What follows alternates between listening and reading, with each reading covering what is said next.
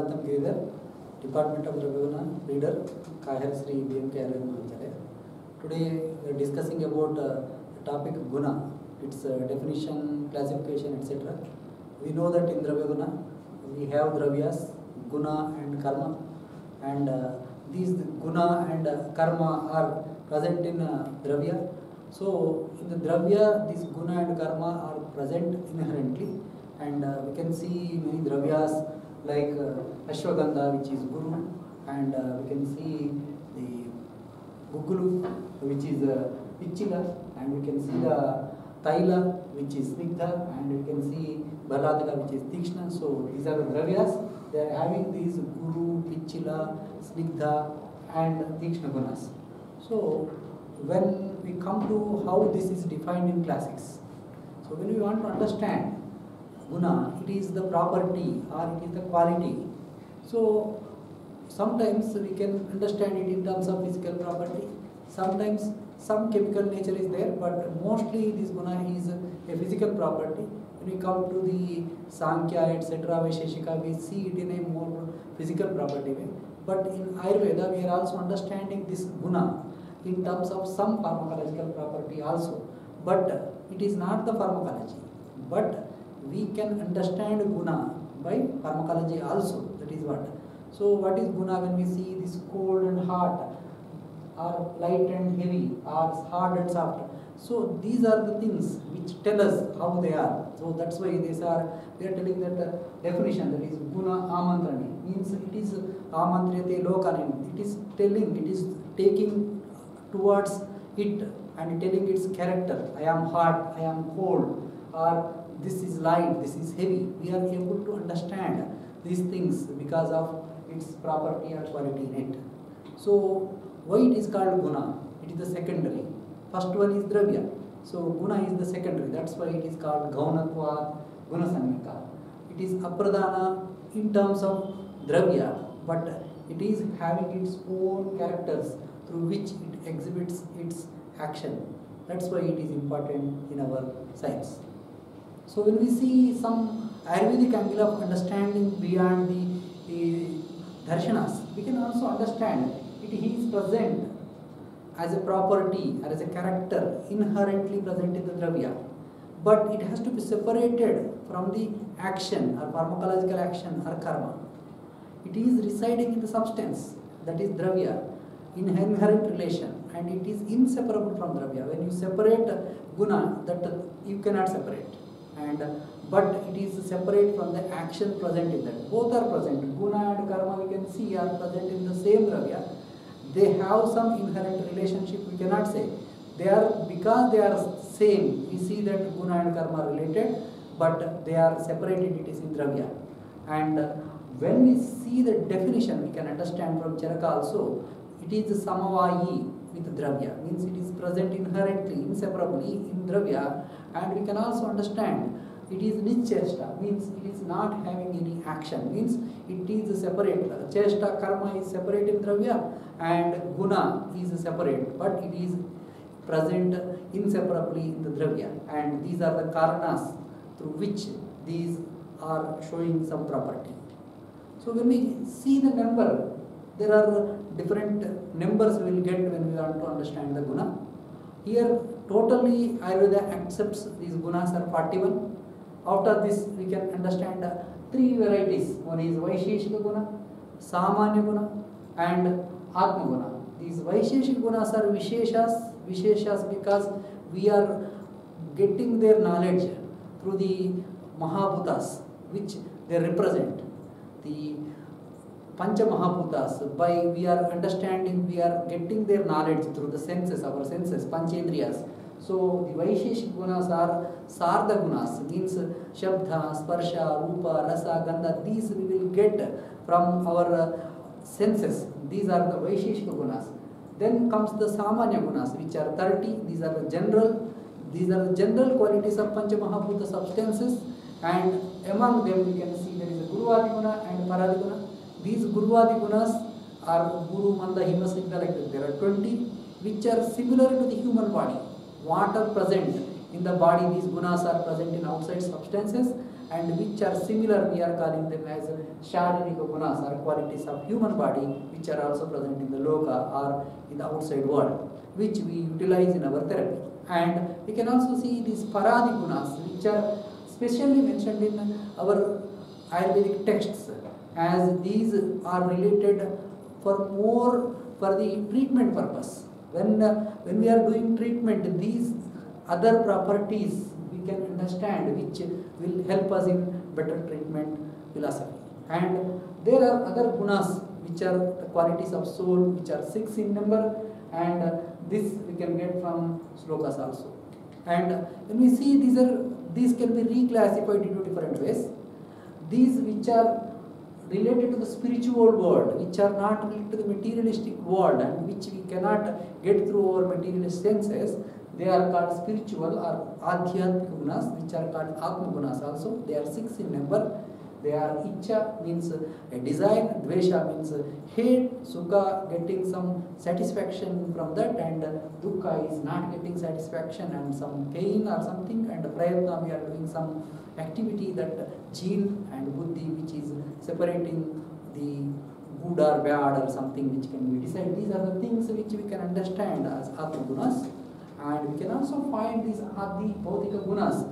Bhautika means which are to the present world. So physical world or material world, which we can find these adi bhautika gunas are there. And in that there are 2 types, again samanya and vishishta gunas. Samanya gunas are these guru adi and paradi 30 gunas, and vishishta gunas are the sarga gunas, are the qualities which we get the knowledge by the ardhas or indriyas or senses. So these are the major categories, but one manasik gunas are also considered by Yogananda as one more guna, but mostly the Ayurveda accepts these 41 gunas. So this is the table through which we can make into the classification, where we can see the guna, and then we can see it is classified into adibhautika and adhyatmika. Then adibhautika is classified into samanya vishesha, which are 35, 30 and 5. These vishishta gunas are sarda, the senses, and these samanya are guruvadi 20 and paradi 10. And we can see these adhyatmika are atma gunas, which are 6. This table is one which is giving a very good understanding of the classification of guna 41, how they are divided. Then we can also see what are the guruvadi gunas. These are also called sharirika gunas, I have told earlier. So in this, there are 10 pairs of gunas are present. 20 gunas are there, 10 pairs which are opposite to each other we can find. One is guru and lagu, one pair. The guru substances are heavy, they are heavy in nature and they are heavy to digest, or they cause heaviness in our body. Or lagu, which are light, which are going to cause lightness in body, are easy to be digested, like that meaning is there. And shita guna and ushna guna, these are another pair. Shita is cold to our body, causing coldness in our body or stambhana in our body, and ushna, which is hot, causing hotness or feeling of hotness, are opposite to the shita guna. Stambha gaurava shita guna means it is reducing the stiffness in our body, and it causes vilayana, it causes the melting of these bodily substances like kapha, etc. So we can also see the snigdha, which is oily, and ruksha, which is non-oily or dry, and we can see manda, which is very slow in nature or non-penetrating, and tikshna guna, which is penetrating, going into the deeper processes, or very penetrating type of thing. And we can see the slakshna, which is very smooth, and kara, which is having a rough in nature, and sandra and drava is liquid, sandra is somewhat solid in nature. And we can also find mrudu and katina, which is soft and which is hard, and stira and saragunas. Stira is more stable in nature, sara is moving, stira is not moving. And sukshma, which are small, micro and somewhat not visible, and sthula, which are macro, which can be visible and which are larger in size. And we can see vishada and pichila group, a pair where pichila is stickiness and whereas vishada is non-stickiness or clarity in the substance. These are the 20 gunas, which are 10 pairs. We can understand 10 pairs are opposite. So this is the Sharirika gunas, which are commonly used because these are the things which we see in the universe, in our drugs, in foods, which we are using for our body, which improves our dhatus or increases our doshas or decreases our dhatus or doshas. So we use them mostly in our treatment. So this is the sloka where you can easily learn, and it is easy. Guru manda himasnigdha slekshna sandra mrudustiraha gunaha sasukshma vishadaha vimshati saviparyaya. So there are these 10 with their viparyas, opposites are 20, and this is a very simple sloka, one anybody can learn.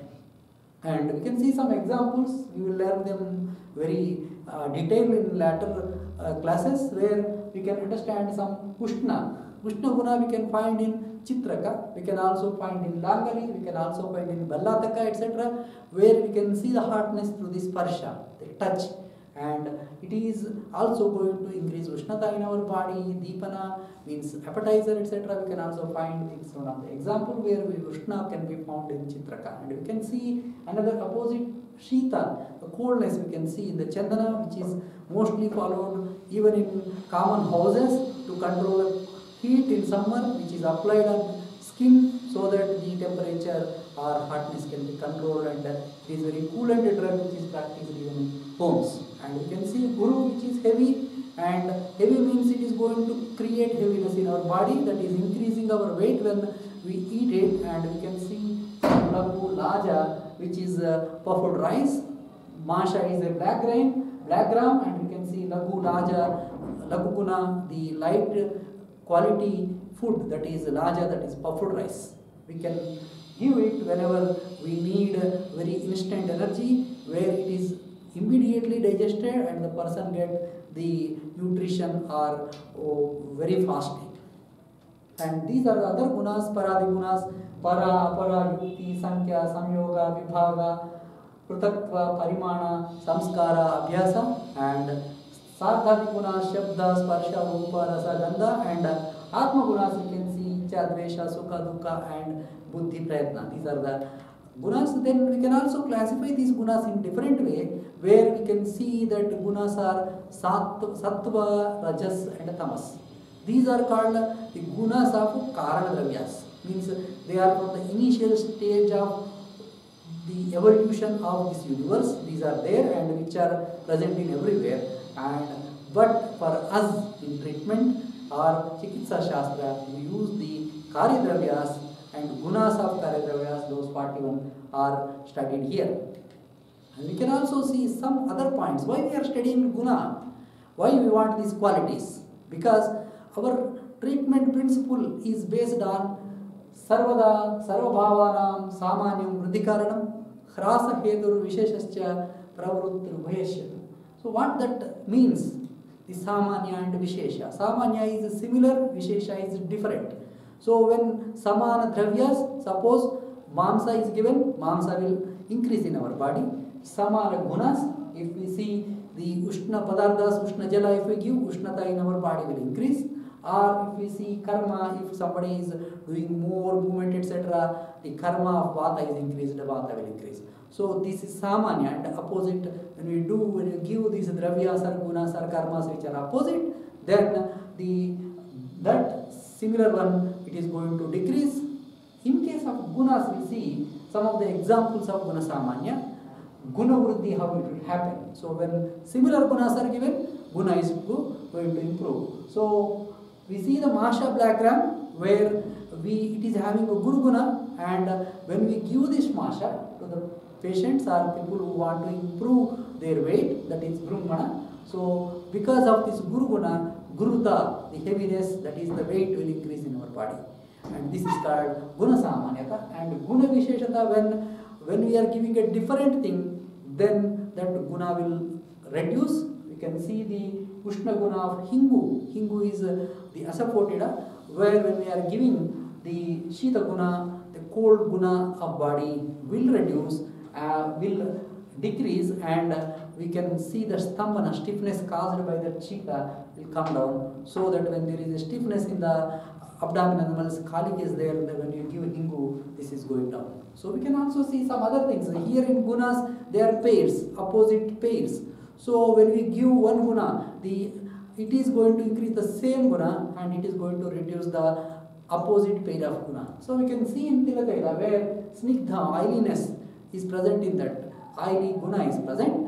When we give it, we can see the snigdha, oiliness is increased, and we can also see the rukshata, dryness is reduced. So opposite guna decreases and similar guna increases. That's why these are very, very important in our treatment.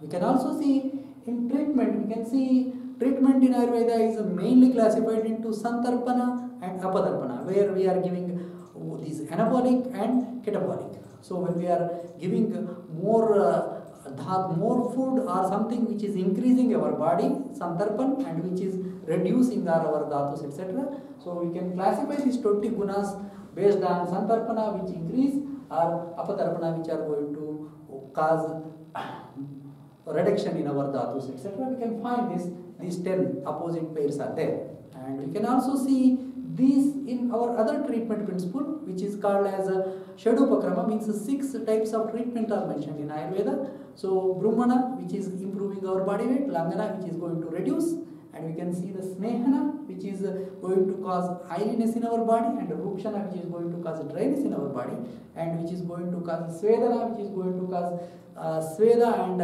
what we call fermentation, and Stambhana, which is going to cause stiffness. So these are the 6 principles which are used in our treatment, and we can see how these gunas are related with these treatment principles. So when we see the Guru Guna is present in Brahmana, Snehana and Svedana, and also we can see the Laghu is present in Langana, Rukshana and Stambhana, karmas.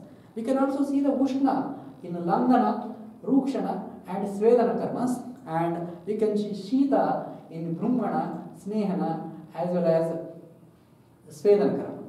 So we can find this in Rukshana also. We can see Langana is there, Ruksha karma is there, Ruksha guna is there in Langana, and Rukshana and Stambhana guna. So like that we can see different gunas are helping in these Shed Upakrama, 6 types of treatment. That's why the gunas are very, very important to learn, and we can see some other concepts on this guna concept. So gunasreya nokta means gunas are not depending on other gunas. Why? The gunas are depending upon, they are present in dravya, they are not present in any other guna. So no guna will have other guna. Here guna word includes not only these particular gunas, it also includes rasa, vipaka, virya, etc. Also, they are not depend upon one another, they are depending on the dravya which they are present. We can see Guru, Snigdha, Shita guna are present. Even Madhur Rasa, we say that they are present, but Madhur Rasa is a guna, Guru Snigdha are also gunas. We are combining them because they are present in the dravyas like milk, rice, etc. And these are present in that, and because they are present in relation or in a coexistence in the same dravya, that is what we call praya sahacharyata. They are present in coexistence. We say these gunas are one another depending, but they are depending on the dravya. That is what this principle is telling. One more principle is there, how these gunas we can identify or how we can assess. We are telling, initially I told that these gunas are mostly physical properties, but in our Ayurveda, as it has evolved, we are telling that it is mostly these gunas are pharmacological. Means we see its effect through the pharmacological action than mere physical property. So we are thinking here Guru guna is heaviness, it causes Brahmana in our body. Yascha Brahmane Shakti, that is Guru guna property. Shita, which is going to cause Stambhana, that is stiffness in our body. Ushna, hotness, but it is not hot outside. What we are seeing is Stamba Gaurava Shita, means it is going to reduce the stiffness, it is going to reduce the heaviness in our body, it is going to reduce the coldness in our body. Then that guna is present in that substance, we say. So guna of dravya can be inferred by its karma, not by mere physical property. This is more Ayurvedic angle of understanding it. Because of the coexistence, there is a relation is plausible, but it is not the actual thing. So we can see when we see 41 gunas, but when we see the classics, we can also find some way of telling gunas different than 41 gunas. We can see in Susruta there is a guna called Vyavahi, Vikashi, Ashukari, etc. are present, and when that pairs are there, they have some different opinion of opposite gunas have been mentioned. So that, and some Badanta Nagarjuna who wrote Rasavaisheshika, he mentions that the gunas, even though they are 20, very important for our therapy are 10, that is called Vishishta Samadhya Sampanna Gunas. They are having very specific efficacy in them. So these some 10 gunas are the very 10 important gunas are there. They are more needed in Ayurveda, and other 10 are to be studied for more understanding. We can see pair of gunas how they are changing in various classics. So in Susruta, instead of Sugandha Durgandha has been mentioned, which is not present in Charaka or Vagbhata. We can see instead of Slekshna Kara in Charaka, Susruta says Slekshna and Karkasha. And we can also see in Vagbhata, instead of Sthirasara, he is mentioning as Sthira and Chala. We can see in Susruta, instead of Sthirasara opposition, we can see Mandasara, and instead of Manda Tikshna, we can see Mrudu Tikshna. This is the pairs, opposite pairs have been changed, the number of gunas are still maintaining at 20. In Bhavaprakash, Slekshna Karkasha is mentioned, and Badanta Nagarjuna mentioned only these 10 gunas, that is very important, 10 gunas are mentioned. So we can see different references we can find in classics which we can go through, and with this we are going to conclude today's class or discussion on guna and its classification, where we have understanding that guna is present in dravya along with karma. It is separate from karma, and it is not the action, but it is a property, and which can be used in our treatment principle based on Samanya Vishesha Siddhanta. And we also know that there are 41 gunas which will be classified into Adhyatmik gunas or Adhibodhik gunas, and Adhyatmika Atma gunas 6, and Adhibodhika we have the Visishta gunas or Vaisheshika gunas which are 5, which are senses, which are the properties which we are understanding through the senses, and there are Gurvadi gunas which are our bodily gunas, there are 20, and there are Paradi gunas 10 which are useful in our planning of treatment. And we can also know differences which are there in classics among the number, and we also know that why we use in these gunas in our Santarpana Patarpana Chikitsa as well as Shadupakrama. Thank you.